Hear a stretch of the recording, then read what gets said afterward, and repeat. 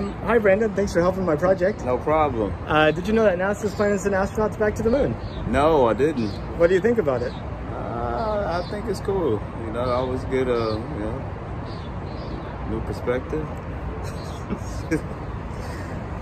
When you look at the future of humanity, like 200 years out, do you think we'll all still be on Earth, or you think we'll actually expand out beyond Earth? Man, who knows? I think we'll still be on Earth, but who knows? I mean, there's no way to tell. I mean, science has a way of proving us wrong, so I don't know. If you could take a trip to space, would you? I would. You know, it'd be a good experience. You know, get a different view. How far would you go? Gosh, I guess I'd try to go to the moon, but as far as they let me. Is there anything special you would do on your trip?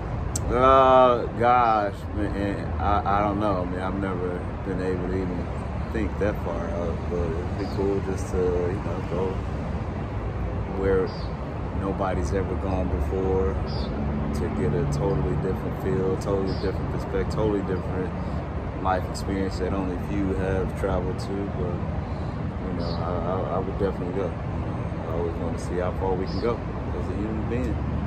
Now, to take that 200-year question and turn it around, imagine you're a high schooler 200 years from now writing a history report about the 2020s. What do you think they'll remember or be worth writing about this decade?